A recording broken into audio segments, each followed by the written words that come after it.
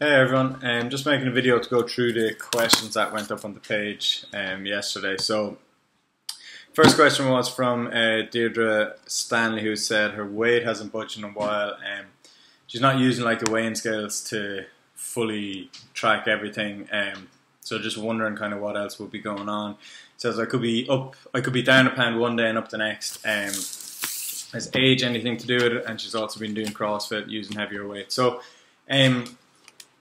Yeah, so that's kind of the issue with using like a single metric to track progress, of using only a scale, because particularly if you've been doing more weights and stuff like that, in theory what may have happened is, let's say for example you weigh 70 kilos, and let's say you weighed 70 kilos and now you weigh 70 kilos still, but initially that 70 kilos consisted of like 50 kilos of lean mass and 20 kilos of fat mass.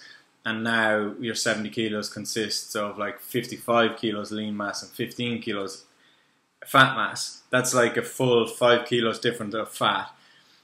So 5 kilos less fat, but the weighing scale wouldn't tell you that. The weighing scale would have you the very same. So that's why like body fat or pictures are a really good thing to go off, because in scenarios like that, where you may not necessarily see big difference on the scale, you should have other metrics that you can track progress. So using like fitness scores, using pictures, or like fitness scores would be like, are you getting stronger, are you getting fitter, are you getting faster? I used to be able to do 5k in 25 minutes, now I can do it in 22, so you've gotten fitter.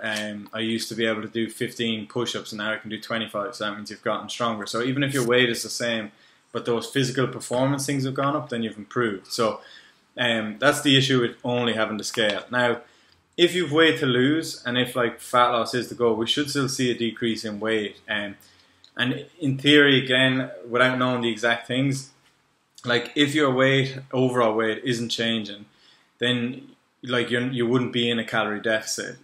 What's happening there is you've got a certain amount of energy you consume through food, which is like your calorie or energy intake, and you've got a certain amount that you expend through exercise. And if your weight is hovering around the same, then like whether you've known it or not, you've figured out a way to eat a certain amount for the exercise you do, and they kind of cancel each other out. Whereas if we want to create a deficit and have your weight go down, we want to like decrease a little bit on food and then have exercise there, or further up exercise, and then your weight will decrease. Whereas if someone's weight has increased, it means like their exercise or energy output is there and nutrition has increased. So then like if this surplus, and that means your weight's going up. So age does have a factor in it, in terms of like females in particular will lose muscle mass as we age, and you know, metabolism can kind of slow down a little bit, but generally I wouldn't think age is the big factor there. I think like one might be your body composition might be changing, in terms of like you may have been putting on some muscle and losing some fat, so pictures or some performance measurements will identify that for you. And if it's the case that like nothing has changed that way and scale just hasn't changed, I would think that you're probably not in a calorie deficit then. So it might be worth tightening up on things there, doing the calorie calculator, doing the calorie challenge, figuring out where you're at and going off that, because we should be able to control it then, as opposed to it fluctuating. Lisa Marie has asked about sugars in fruit, so she's trying to cut out as much sugar as I can. So yeah, in general, like we'll always say, we're never going to turn people off eating fruit. Like fruit is a really good source of lots of vitamins and minerals. It's a really healthy food. Like fruit isn't the issue in terms of like obesity being the issue it is now, and type 2 diabetes being so prevalent now in adults and teenagers and stuff like that.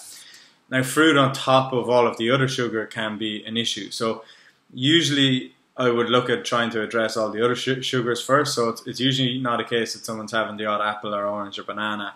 It's a case of having like all the other sugar during their day, and then that doesn't help things. But I'll never turn someone off and say like you shouldn't have any fruit.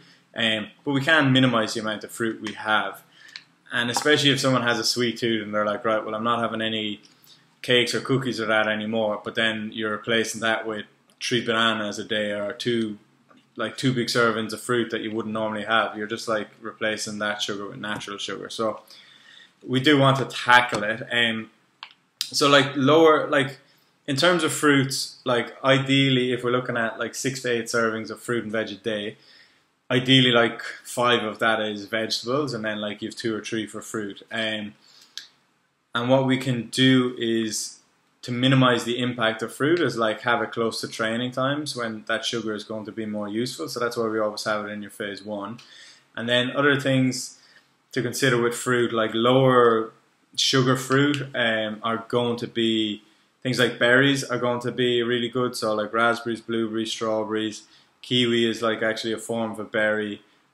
Ones that aren't usually considered fruits, like avocados, oils, they're going to be, or avocados and olives, they're going to be like low sugar, but they're going to be higher in fat. But apple is also going to have like a bit of fiber and take a bit of time to digest, so usually that's an okay one. So usually we go, as a quick rule of thumb, would be like apples and berries anytime.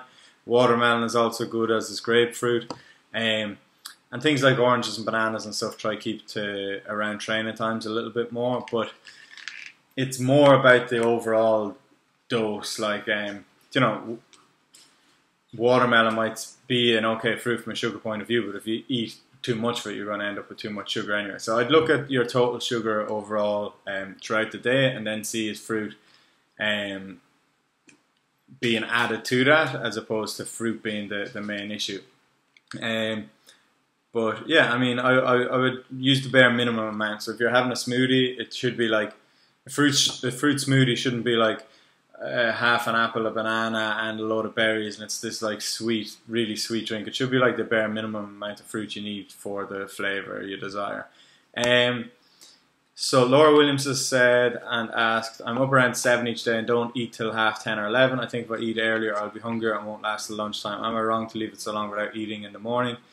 Could it make me hold on to fat? So the only thing that makes us like, it's not so much like intermittent fasting is a really popular thing at the moment, and basically that's just scheduled times of not eating and scheduled windows of eating. And I'll do that a lot of times myself, and it's a good thing, a good challenge for people to do. So I might post a separate video on that if people want more information on intermittent fasting. But the most common approach for people to intermittent fast is just to skip breakfast.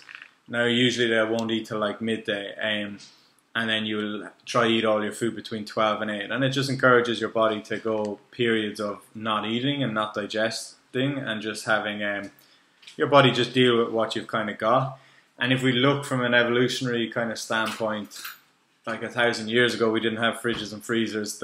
Like, we have mechanisms in our bodies to, you know, we don't starve to death after a day or after like not eating for 12 or 14 or 16 hours. So I'd be a fan of it, but there has to be a structure to it. So it should be like, it shouldn't be a case of you don't eat till 10 some days, or eat till 10, or eat at 7 or 8 other days. So just to be a structure that you make a decision and that's what you stick with.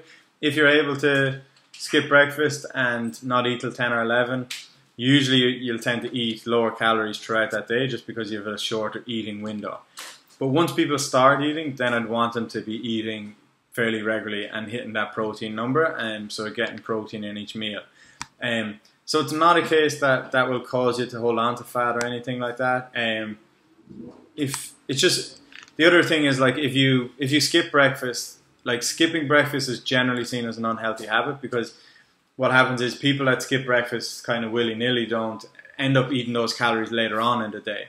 But if you're making a conscious decision to like skip breakfast, you still have to hit those calories that you're designated, and you still have to hit those protein numbers that you're designated throughout the rest of the day. So you can skip breakfast and not eat till later on and just survive on water till that time. It's not going to do your body any harm, but I just want you to maybe have a structure and a reason to it, so you stick to it from that side of things, as opposed to just deciding on that day or on a whim.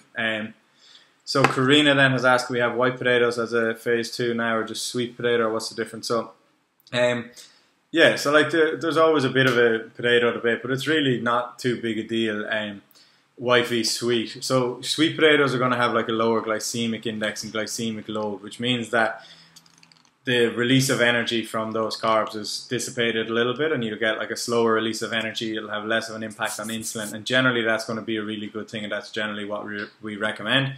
Sweet potatoes are lower calorie and lower carb than white potato, and have like some more vitamins like vitamin A, and there's a few other things that are slightly different. But in general, in that phase 2 time when we're having like potatoes for recovery, I'm not too concerned whether it's white or sweet.